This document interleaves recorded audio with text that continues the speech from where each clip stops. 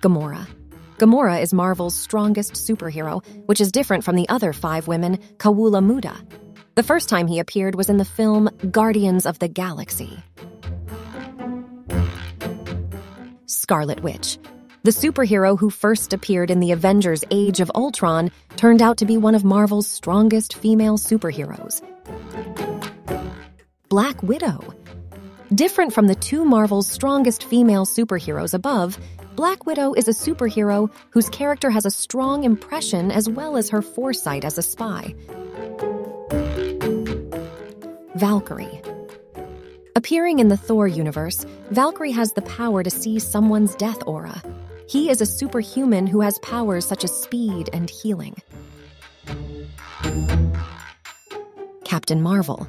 The first strongest female superhero is Captain Marvel. Yup.